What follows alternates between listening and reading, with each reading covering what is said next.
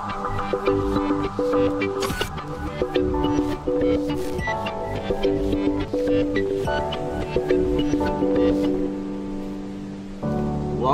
Thomas. How are you, brother?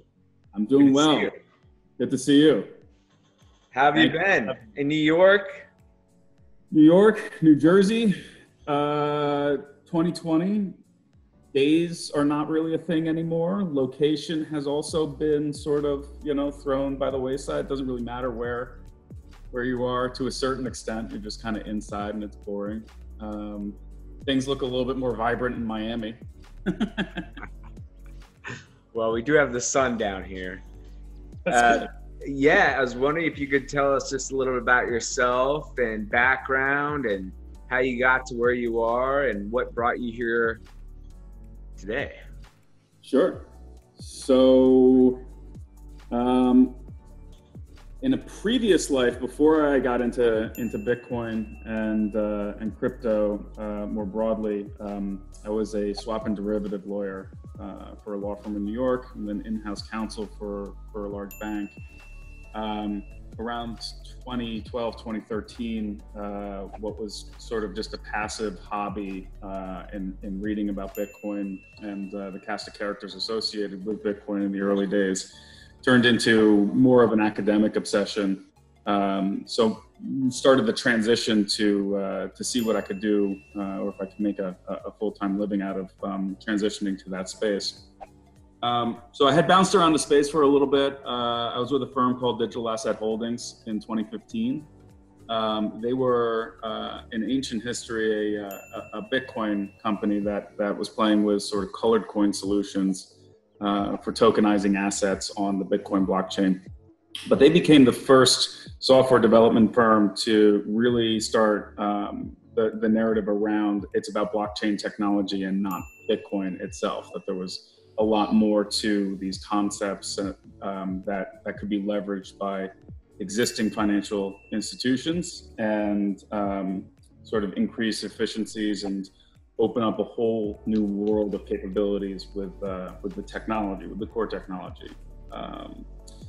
That narrative has sort of played out over the last couple of years and has become something distinct and separate from the Bitcoin space. So, the vocabulary, as you know, as we've talked about many times before, is a little bit confusing for people, but the concept of a permissioned ledger or a walled garden is separate from these permissionless decentralized networks today. And that's really where I wanted to focus, like getting more into the tech weeds. That's where I think the true innovation is, and specifically with Bitcoin. So around late 2015, I got recruited by Fidelity Investments to move up to Boston and join their Bitcoin incubator and help them build out their early products and research and development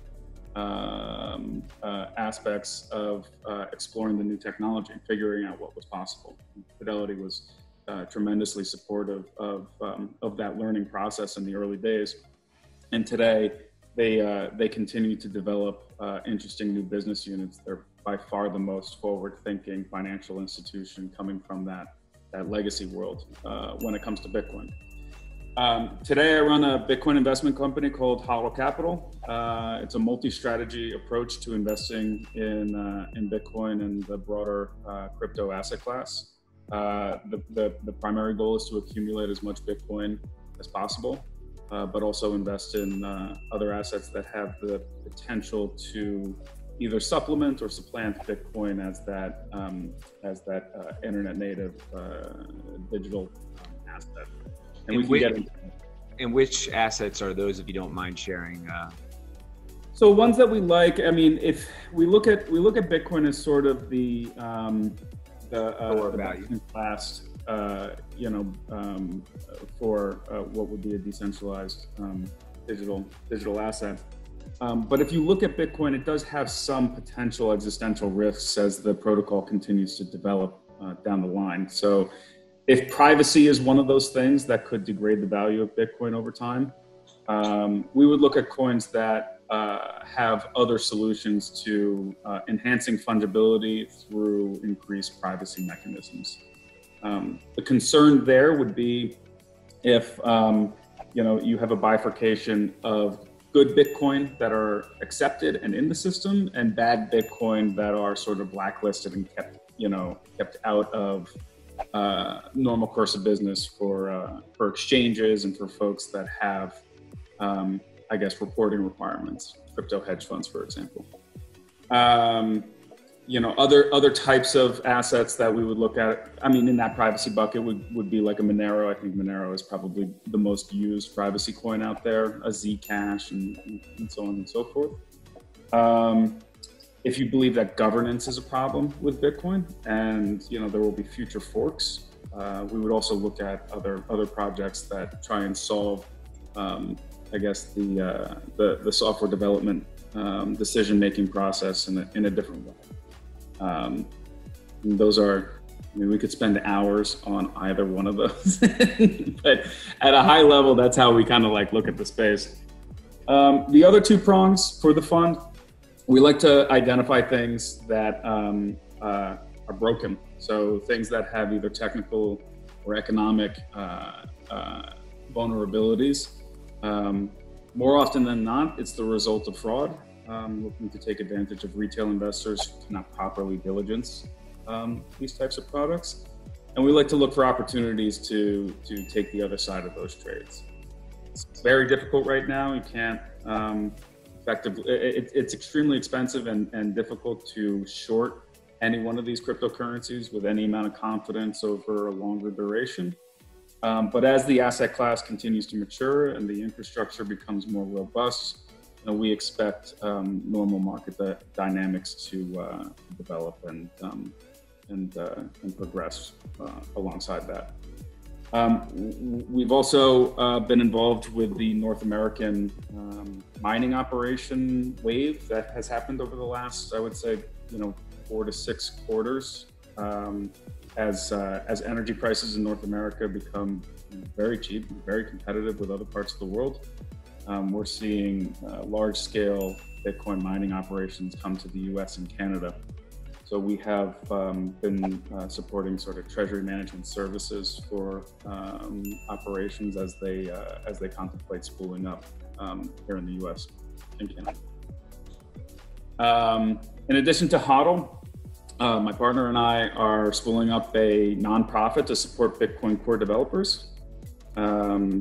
It's a volunteer project, as you know, so it's difficult for some of the developers to make a living working on Bitcoin full time, but it's quite important to continue to make it more usable for folks, more secure, debug, just continue developing some great features and use cases as we continue to expand the technology. So the hope there is to get more resources in there for the people who are doing some of that critical work. So that's a mouthful. I guess I'll pause there and we can decide wherever you want to take the conversation. Well, I had a kind of a personal curveball question for you. Back in, I believe, March, where we had this big liquidity event, I always personally felt that Bitcoin was this great hedge against this economic uncertainty and potential inflation in weaker currencies, money printing, these things that are the concerns that get most people into Bitcoin and gold in the first place. Yeah. I felt personally pretty concerned and a little freaked out when Bitcoin sold off in March and just basically tracked, and it still to this day semi-tracks the S&P or SPY. So that freaked me out, and I even sold off some Bitcoin in the dump that occurred in March because I felt a little bit disenchanted. And I'm playing devil's advocate here because I'm a fan of cryptocurrencies in general. But for me, that shock and how correlated it became really freaked me out a bit. And I understand that everyone was searching for liquidity. Everybody was trying to grab cash and hold on tight. But for those out there like me who felt like that is the perfect time period for Bitcoin to shine and to say, you know, we are the safe haven. And by the way, gold sold off as well.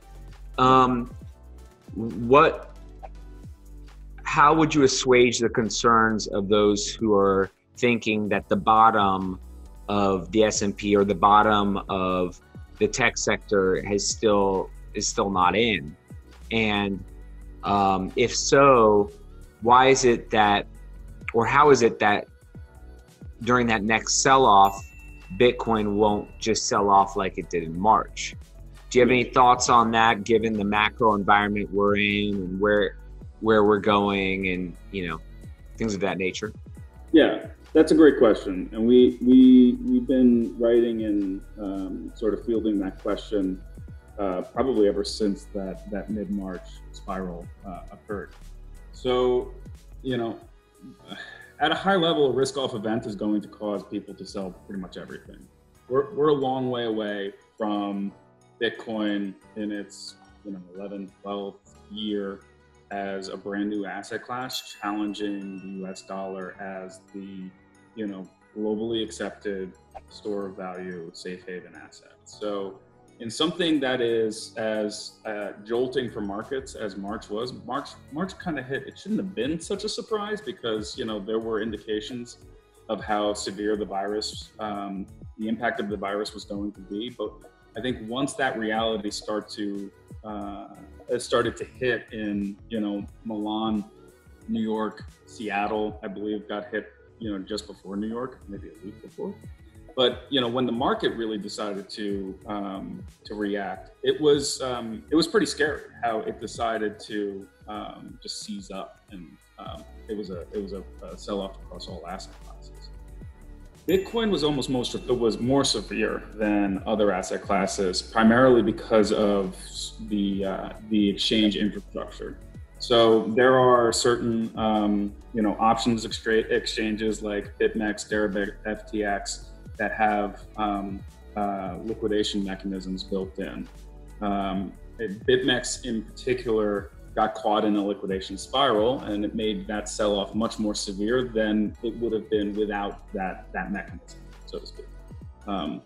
They have safeguards built in for the exchange to operate and sort of deal with how it offers leverage to its clients, both retail and crypto funds. Some institutions trade on it, market makers. So that really caused the Bitcoin sell-off to be far more dramatic. Bitcoin did bounce back a lot faster than some other asset classes, which to me is indicative of that liquidation spiral being part of the reason why it was more severe. And sorting that out in Bitcoin really had to sort of bounce back faster than a lot of other asset classes, if that makes sense. So without that event, it was two things. The risk off is going to happen to Bitcoin.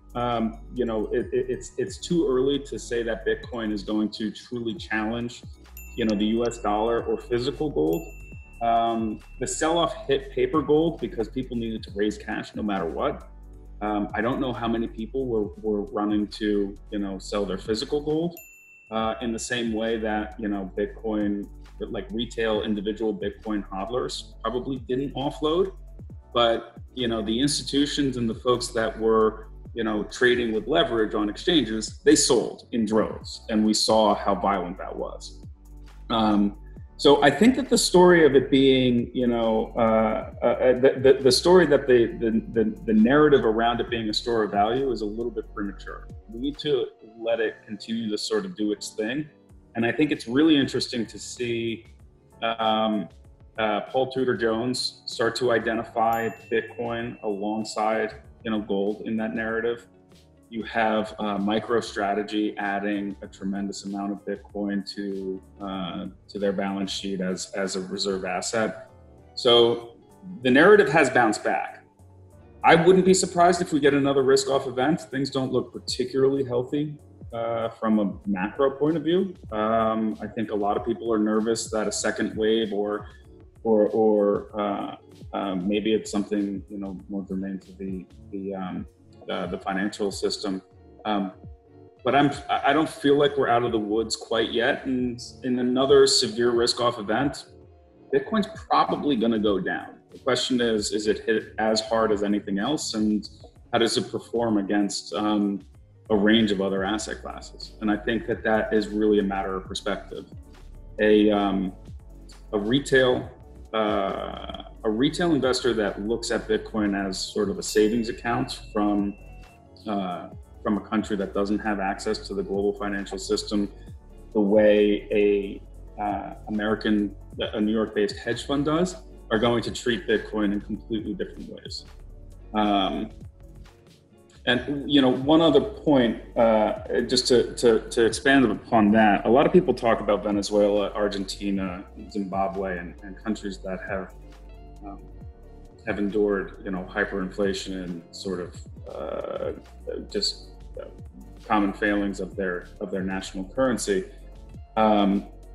There's been a narrative that Bitcoin is going to be the saving grace for these type of users. It's hard to get core data on that. We have local Bitcoins, we have Paxful volumes. There's a fantastic website called usefultulips.org. It's either .org or .com that looks at these and breaks it down country by country. But in the US, the retail investor numbers for demand are really not super reliable. But we do have quarterly reports coming out of Square. And Square's Cash App does offer users to buy and sell Bitcoin. And we can see their growth quarter over quarter is just explosive. And that didn't stop when the coronavirus hit, which tells me, again, that's another point that supports my thinking on this. I think that there's a big difference between the crypto hedge funds and the investors who are trading this thing and the folks that are accumulating it and looking at it as sort of a savings account of the future. That was a winding answer to your question. Well, continuing on that devil's advocate narrative, do you think it would ever be possible for a government, our government, or governments collectively to either A, try to confiscate Bitcoin, or B, try to make it illegal to trade and or buy or sell Bitcoin? So, I mean, it has happened in the past. If you look at, FDR's approach to hoarding gold in the 30s, probably should be the exact year that happened. So it's definitely possible. I think the nature of the internet and the way that this has become such a decentralized phenomenon makes it really difficult for countries to coordinate to stomp out Bitcoin usage and transfers.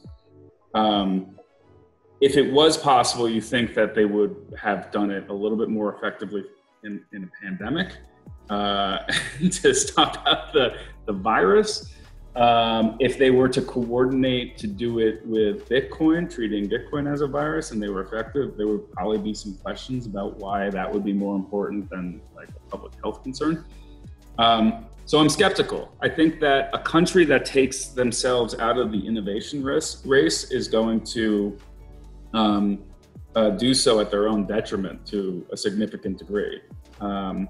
And it looks a lot like countries that took themselves out of the innovation race in the 90s around internet infrastructure.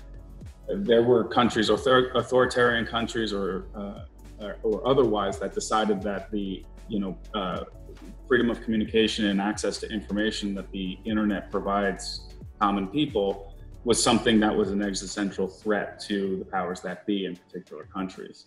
And, a lot of them are still playing catch up compared to countries like the US and Canada and Europe and others who sort of fostered that early innovation. I think the stakes are much higher with something like Bitcoin because it drives at the core of value and monetary assets. So despite the stories of, X, Y, and Z country banning Bitcoin or cracking down on it, we haven't seen it in any great detail yet. And I think that that's indicative of a real hesitation to take oneself out of an innovation race. And as we see countries around the world, in particular, you have these weaker currencies, the examples you mentioned, Venezuela, Argentina, or Hungary, that have gone through hyperinflation. What do you see in the cards for the short, medium, and long-term future in terms of currencies in general, whether they are stronger or weaker currencies, especially as we have the printers printing at max speed right now around the world? Yeah, I mean, it's a great question. And I mean, we're all sort of watching the live feed. There's a lot of, extremely intelligent people that study this full time. I think, macro economists, Nick Carter's done a very good job. He runs a crypto VC out of Boston. He's done a very good job sort of framing the debate about whether, Bitcoin provides a bridge to dollarization of other, for countries that have currencies that are either failed or failing. I think we'll probably continue to see that. The dollarization trend will accelerate. I don't expect to see anybody. So people, what you're referring to is people in Venezuela exchanging their currency for Bitcoins and then from there getting dollars. Yeah, basically using it as a mechanism to acquire dollars and use dollars rather than using Bitcoin itself, because Bitcoin is still not quite a store of value yet.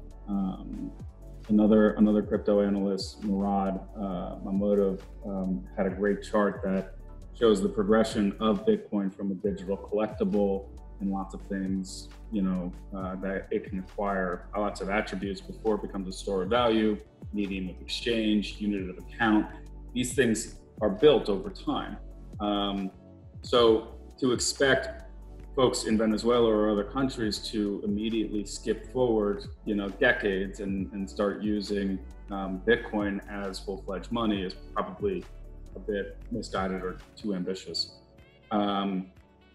too optimistic if you're a Bitcoiner.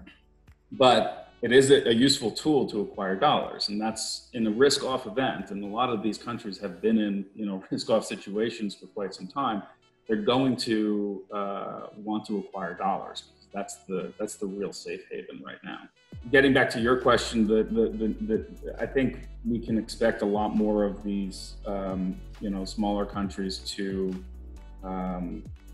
There's going to be a fight with some of them to protect their own currency, but we're sort of in uncharted waters. We're watching the live stream here, and I think that some countries are definitely appreciating the value of gold as a scarce asset, and I think that some are starting to consider the value of Bitcoin as a fixed supply asset, and whether or not that fits into their reserve strategy. And so, how are you, given the uncertainties ahead, how are you positioning yourself and your fund? Are you still buying the dips, or are you trading in this environment, or are you holding long? Yeah, yes, we are long Bitcoin. That has been sort of the overarching thesis for this until something changes with the technicals. With the actual technology, not like, trend analysis or anything.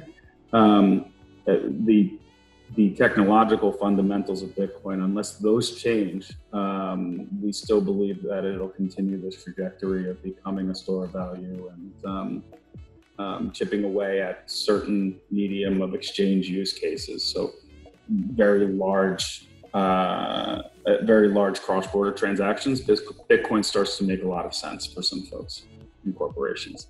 So yes, we're long Bitcoin. We are, actively seeking out these special situations. We see a lot of opportunities in the DeFi space. We see a second wave of ICOs coming. Those were tremendously problematic, the first wave in 2017. And a lot of people ended up, I think, getting hurt with that. So this has been keeping us very busy, and there's been, like I said before, there's been a really exciting wave of interest from energy companies and oil and gas producers looking at Bitcoin mining as a badly needed revenue stream, but also as a waste management solution for some problems inherent in their business. So with that, we've gone deeper into the hash rate markets, which is basically another commodity associated with Bitcoin. And I'm happy to get into that, but hash rate are basically the computational resources that can be, loosely refined into Bitcoin. And that is a developing market that mining operations want to see continue to develop, because they'll be able to hedge out hash rate volatility risk in the same way that they need to hedge out Bitcoin price volatility risk to run a normal, sustainable, projectable, business plan. So we've been hard at work with that. But for the next, going into this cycle, I think that Bitcoin and gold are essential counterbalances for the uncertainty we're seeing from central bank monetary policies as they evolve or shift to deal with a number of complications this year. And what do you see? And you've touched on a few of these, but what do you see as the some of Bitcoin's biggest challenges in these coming years ahead, especially as we're in a very uncertain time with, pandemics and things of that nature. Also, I feel that we're seeing a continued rise of populism and nationalism around the world. What are those challenges that you're seeing the most right now?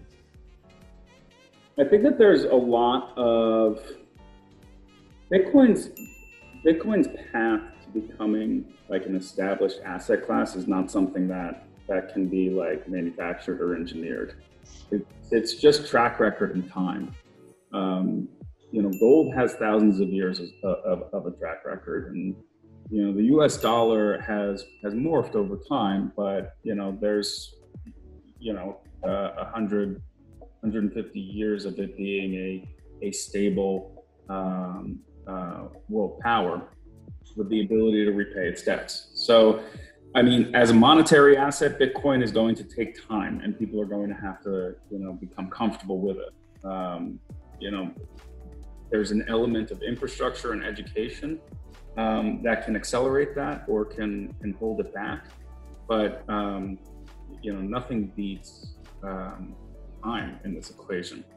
JP Morgan put out a good report that said, when you're looking at investing or diversifying your assets in today, if you're under 40, you're probably looking at Bitcoin. If you're over 40, you're probably looking at gold. And I think that generation gap is something that isn't really altered by zealots or evangelists going out there explaining for the billionth time what Bitcoin is and why it's exciting. I think most people that would be interested get it by now, and for those that don't necessarily understand it or want to understand it, it's just a matter of when the timing is right for that individual. To me, the most important thing is that Bitcoin continues to do its thing. Process transactions roughly every 10 minutes or so. No catastrophic network disruptions or base layer bugs that get implemented or exploited that are already there that we don't know about. Those are the important things. Whether or not we get an ETF this year, or whether or not China bans people from thinking about Bitcoin or teaching Bitcoin or starting Bitcoin businesses, that's less important. that evolves over time. You know, my fund is HODL Capital because it's a long-term progression. I mean, this is not, there's a tremendous amount of volatility, and there are volatility traders that are tremendously successful in Bitcoin and crypto. But I think if this asset class achieves just a fraction of its potential, you're going to want a long, boring strategy to see the benefit of that exposure. And speaking of emerging markets, or what is said to be the largest economy in the world in the next, 2 years, China. Do you, in HODL Capital, do you look at your long-term strategy as bringing in any of these projects from markets like China that may be particularly interesting, or even Korea? I know that they have made some traction with their Ethereum copycats and whatnot. Are there any projects that you're seeing from these emerging or rapidly growing markets that you are taking interest in, or you're watching, or would that change your strategy if something came out that was faster, more efficient, et cetera, et cetera? The Chinese market is fascinating. They're just so well positioned to adopt sort of digital currencies. Their payments have been years ahead in terms of using QR codes or NFC contactless payments, and they're just very easy touch points that are already embedded in how money is dealt with there. That the U.S. markets and others are still playing a little bit of catch up on. That has kind of lended an advantage to China in other respects. So the vast majority of Bitcoin mining operations are based in China. The majority of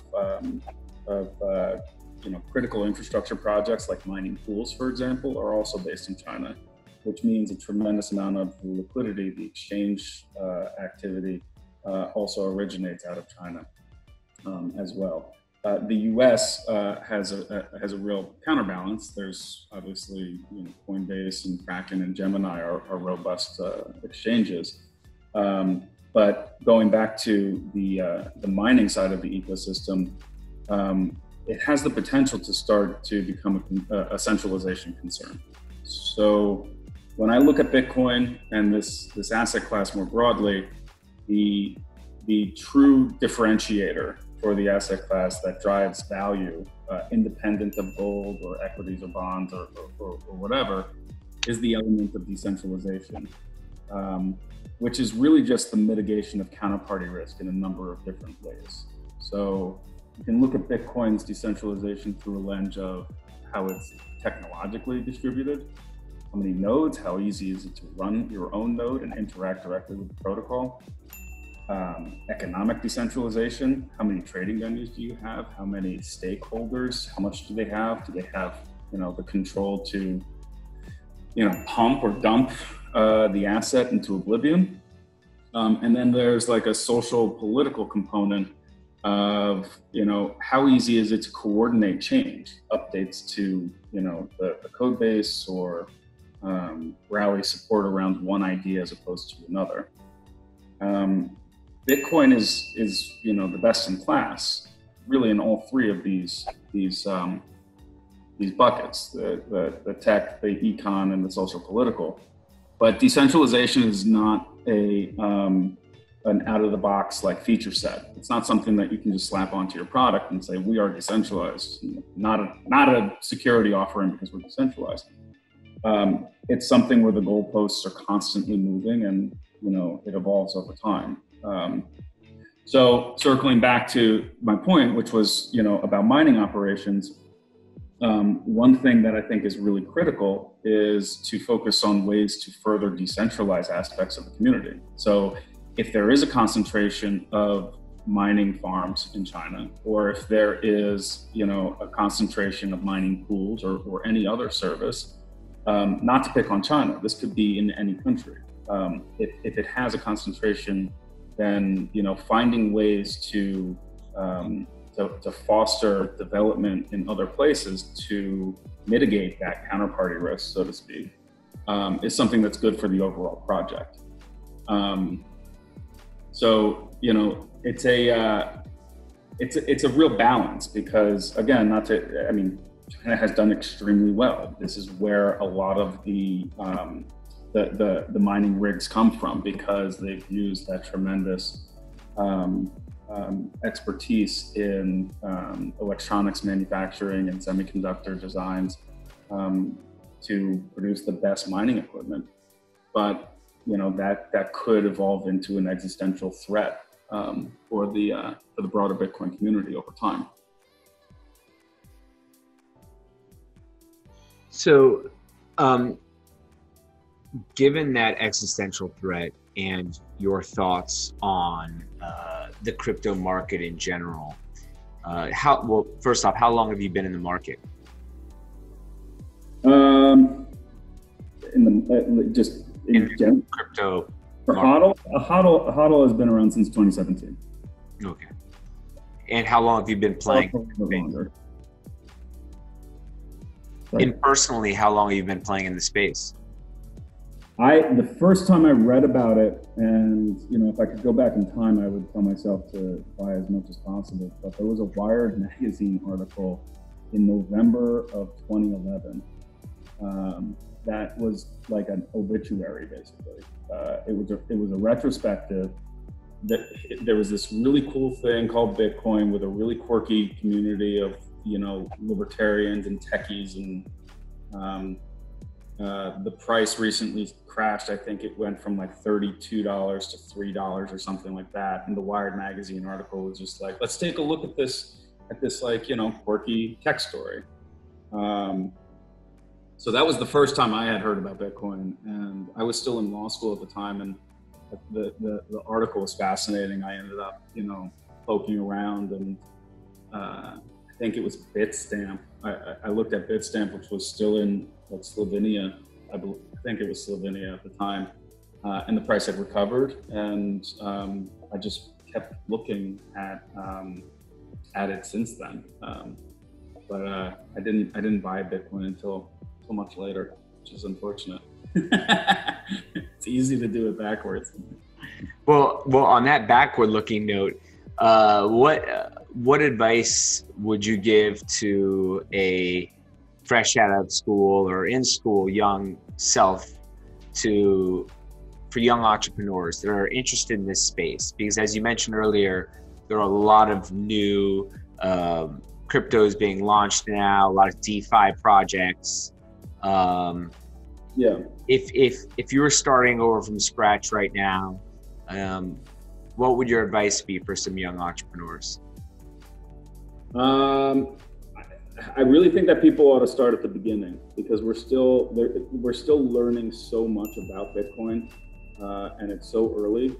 And that's not to say that you stop at Bitcoin. Like, you know, there's a lot of value in other projects and experimenting with this. You know, jumping in at like, you know, season 4 or season 5 is missing a lot of context and a lot of like important learnings that we've had since the beginning.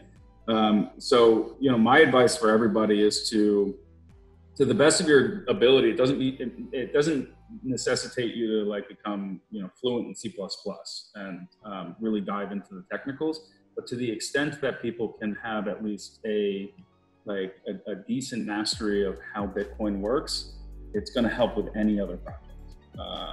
You'll probably decide to stay with Bitcoin. If you decide to go with something else, that's fine too. But starting at the cutting edge is a good way to just, I don't know, not necessarily set yourself up for failure, but I think you gain a tremendous amount of context and color from starting at the beginning. So dive into Bitcoin, and then it really kind of depends on who you are. If you're a designer, there's, you know, a tremendous, you know, cottage industry that's growing, focusing on figuring out how to make Bitcoin or other cryptocurrencies more usable, because it's still a brand new technology. It's not all hardcore, tech and finance at this point. Lots of artists are also looking at this and doing great work, which helps with education and adoption, that sort of thing, as you know. Absolutely, absolutely. And I feel like we're still waiting on that killer app, right? That makes using crypto almost blend into the background.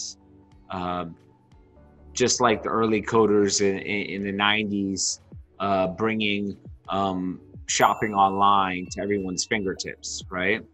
It was making it easy and usable for anyone. Do you see anything like that in the pipeline, or what are your thoughts on the killer app? Yeah, I mean, there's a lot of really interesting work being done to drive mass adoption for that. Like, if the killer app is really what gets it adopted, I think about it in two ways. So there's an example, Lolli, L-O-L-L-I, which is a discount like retail shopping service. I'm probably butchering the description, but you get discounts, paid back in Bitcoin as you route to wherever you want to shop. That's obviously a huge use case for a lot of people who are new to Bitcoin. Lolli and Fold, shout out to Fold as well. FOLD card offer Bitcoin cashback, rewards for stuff you're going to buy online anyways. Is one, I guess, like consumer retail facing killer app. Was that a credit card that I guess invests the difference back or what into Bitcoin and then puts it into your wallet?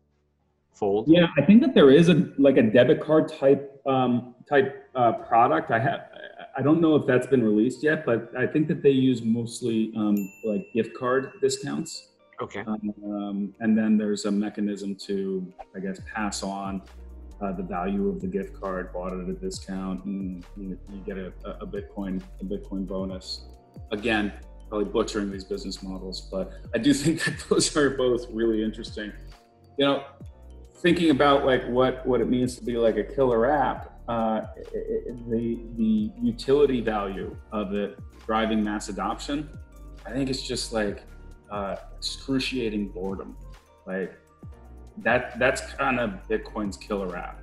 The fact that it is doing what it's supposed to do, and it doesn't deviate from that in any jarring way, really provides that safety and stability that I think we're going to crave in this decade. So you're thinking that hypothetically it goes up to $1 million of Bitcoin or 100, whatever it is, and it stays within a range from that point before rising up, giving stability, liquidity, and confidence to people coming into the market? Or what, that's one question I want to get in is, and it may be a little clickbaity or whatnot, but what is HODL capital? You HODL, but how long are you HODLing for? What is the target value that you see in the future for Bitcoin's potential?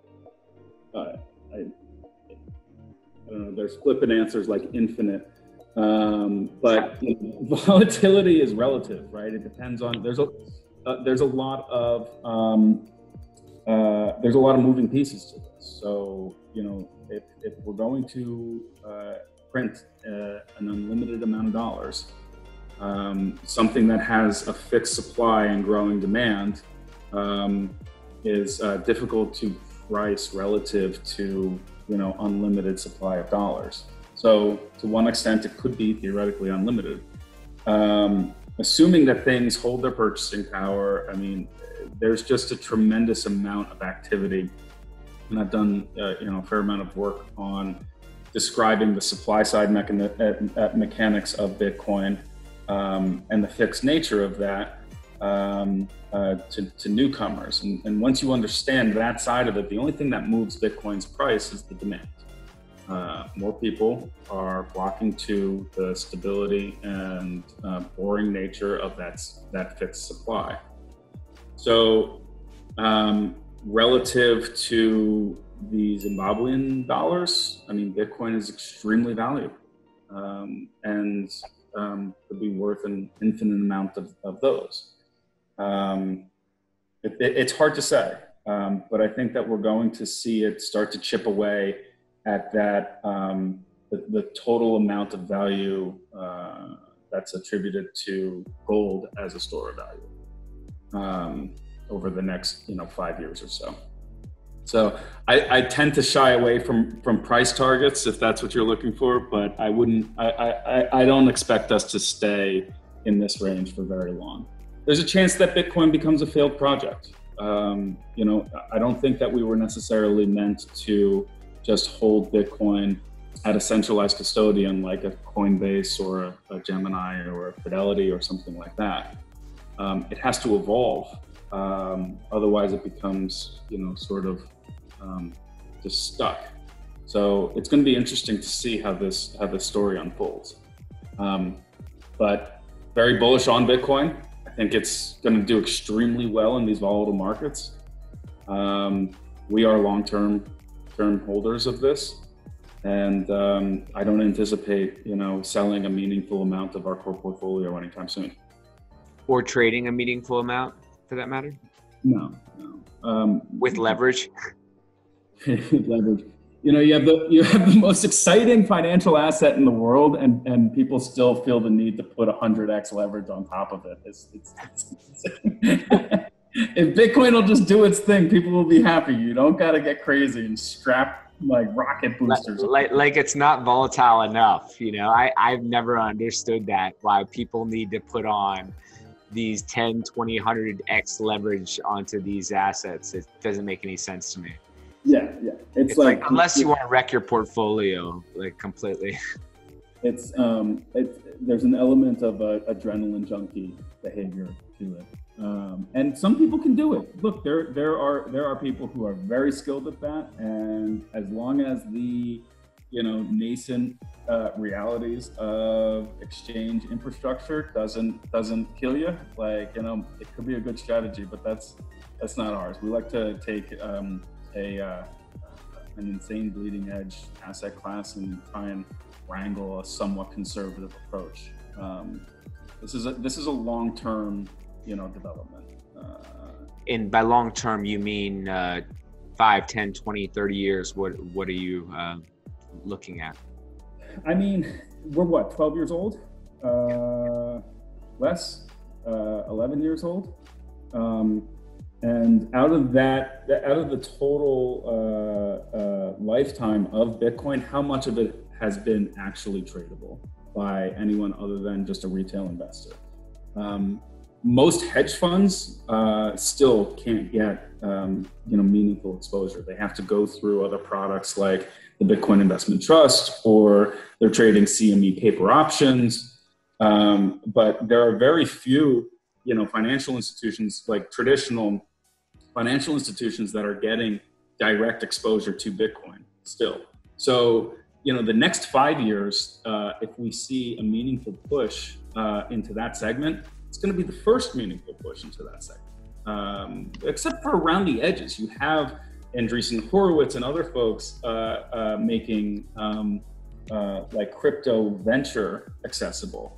But direct ownership of Bitcoin, of the underlying asset itself, is still not quite there yet.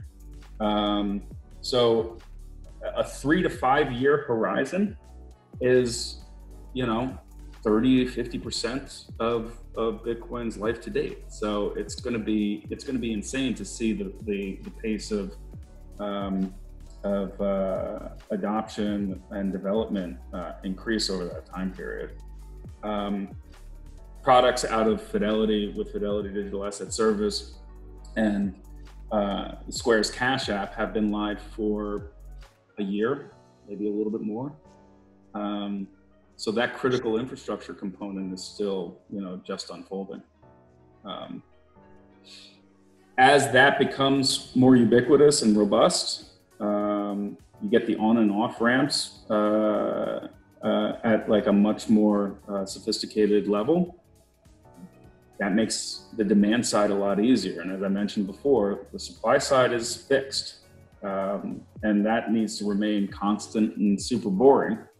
And when you continue to develop out the infrastructure for folks to buy it, who want access to Bitcoin, that's where things start to get really exciting. Well, awesome, Thomas. Thank you. It's going to go up, John. What's that? I believe it's going to go up. This is not investment advice, of course, all the usual disclaimers, but I love the stuff. Well, and there's a fascinating world beyond it too.